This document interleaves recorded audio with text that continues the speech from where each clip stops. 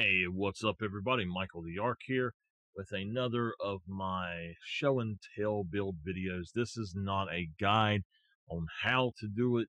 This is just showing it off to show you the direction I'm taking it in. This is was probably my second most fleshed out build though. And I still have a long way to go, a lot of stuff to do, but this is Flak Warbot Commander, and it is dealing with the fourth skill tree. I'm going to go ahead and jump in and show you the tree, the way I've got things set up. Now, this works for me. This works really good. You're going to do a little bit of damage yourself, not as much as you might in other stuff, but you're going to do a little bit of damage, and then your bot is literally going to be the Terminator. So I've seen other people that have a build similar to this, and theirs is really good and stuff.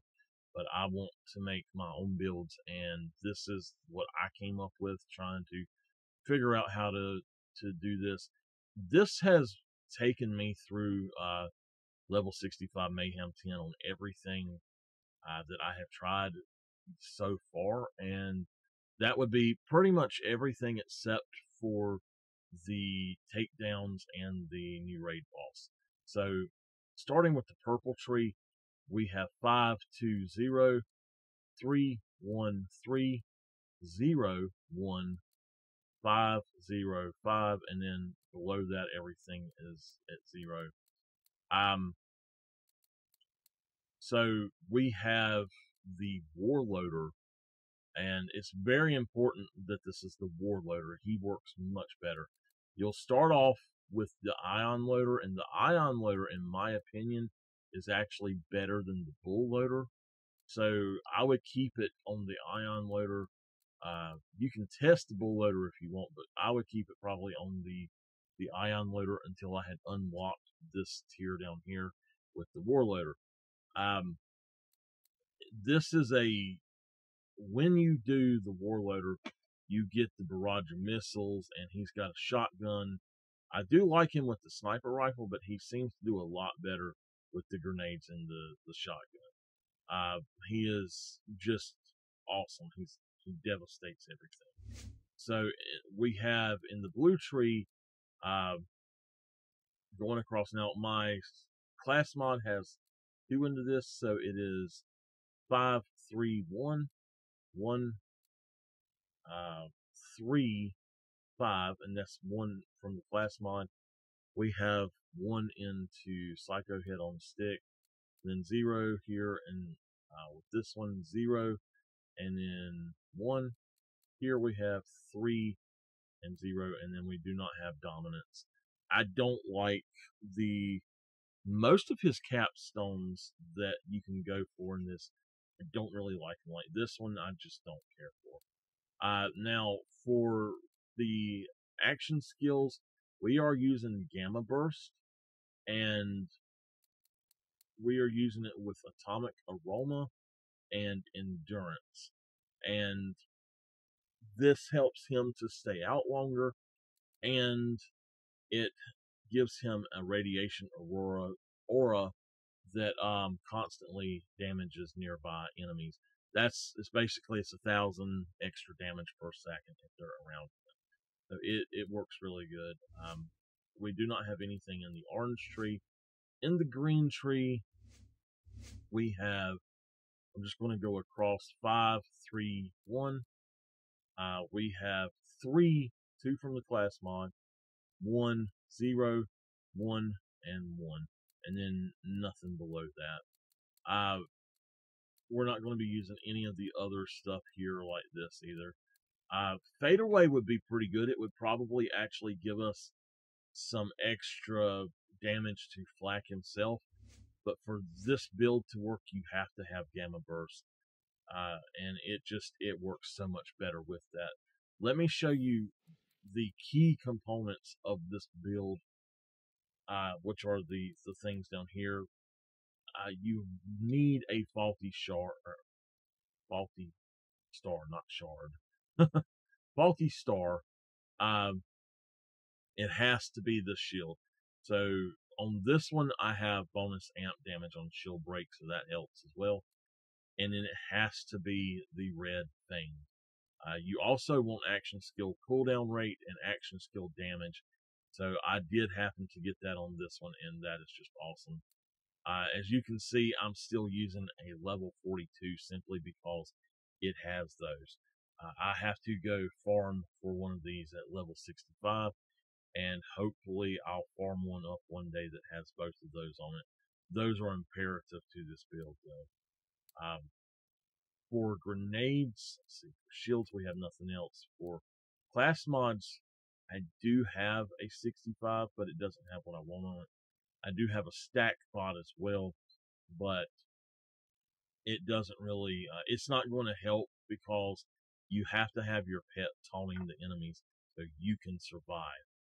Now the stack bot is not a bad thing, but it's not going to be nearly as good as the red thing for this build. The grenade that I have, now I'm not using the cheapest Ordrin, but I'm just using Merpexes for this.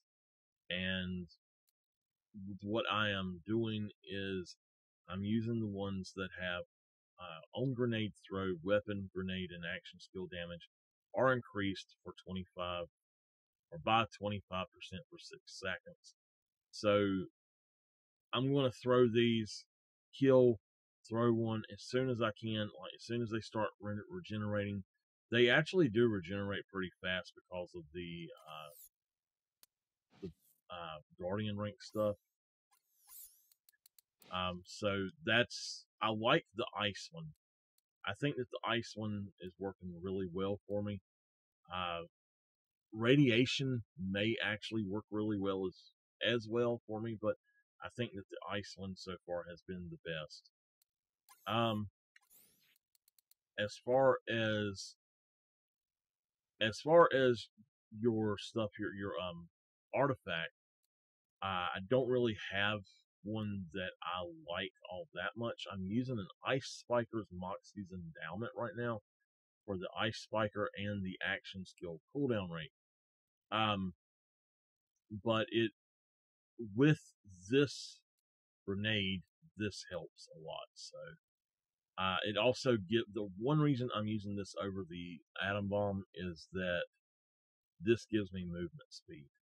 So on the atom bomb over here, though, or atom bomb, static charge, then I don't care about the static charge part. The atom bomb part is what I like, and the action skill cooldown rate and cryo damage is what I'm looking for. I'm talking too much and not breathing enough. I then have a last stand rocket boots, and it's decent. Ideally, I'd like to have a cut purse launch pad on all of my characters, and for him, I really think that an Ice Spiker, the one that gives you 23% auto idle, I think that would probably be a good one, or the Pearl would be really good.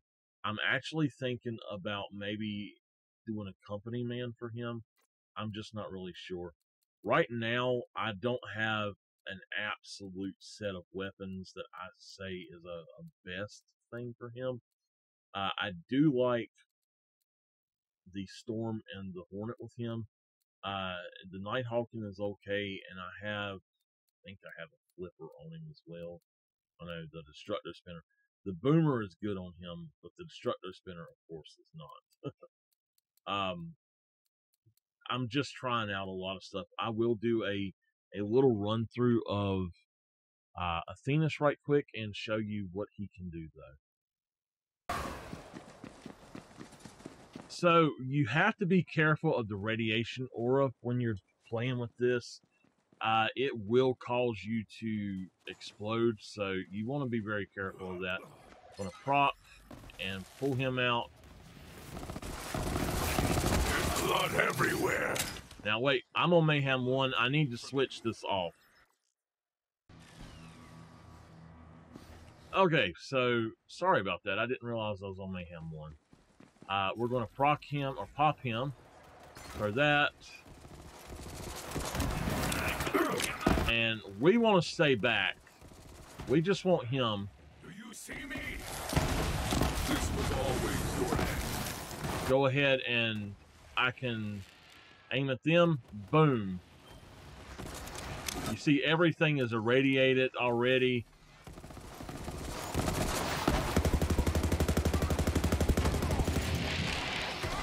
Like I said, I really just stay back and let him do the damage.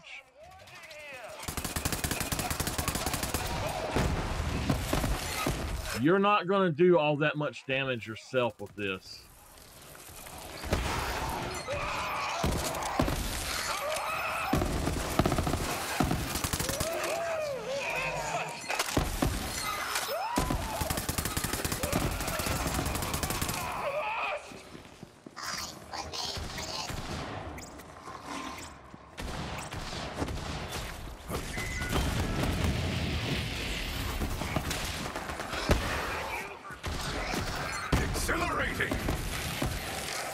What I would suggest doing is just standing back shooting with the sniper rifle, to be honest with you.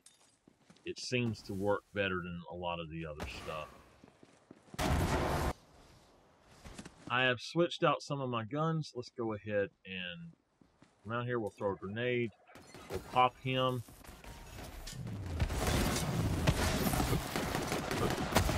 If they start attacking you, all you do is you just get out of there.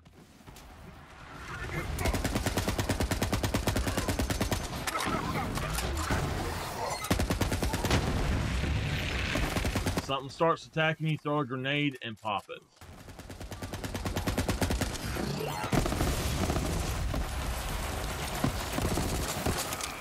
This gun right here is going to do really good on every Vault Hunter there is. The Venomous Hornet, it's just a really good grenade. Or gun. Now this is a Star Helix, and it's not doing all that great, but this is the Boomer.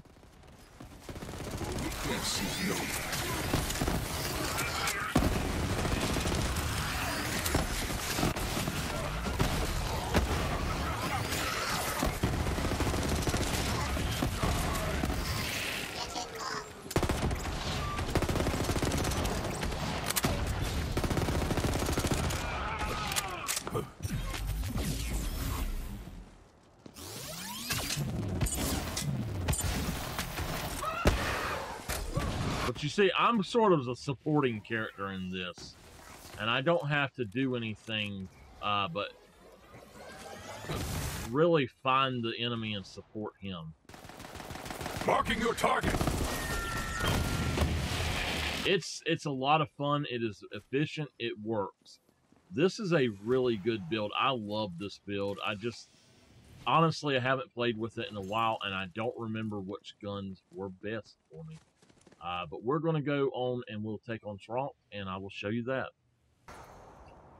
Just to show you something, I didn't actually show it, but I popped him and I ran here, and he killed everything in between where I was at and here without me having to do hardly anything. And there's one guy here, and he'll go kill him probably. But let me show you what I'm going to attempt to do Trump with. I've just got my Hornet just because it's doing damage. I got a Hellwalker because it's fire. The Storm is going to be for his shield, and we've got a Hellshock, which will be for shield and for fire. Also, I have switched over to this Merpex with electricity so that I can just chuck them out, and that can take out his stuff. So, in all honesty, I need much better weapons with this build, and I just have not went and got them yet. But I will be doing so soon. So all of these builds, you will see new versions come out, especially when I've got them to where they work as good as the ones like the Zane build I have. If I ever get them working that good, then they definitely will be upgraded and a new video put out. So let's go and just attempt to do Trump with this build here. Strike now, beast! So I'm actually going to go...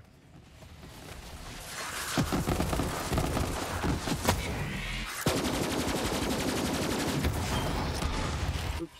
Hold on. No. There we go. I want to shoot him with that. I'm going to switch. Yeah, see, I don't have to do anything.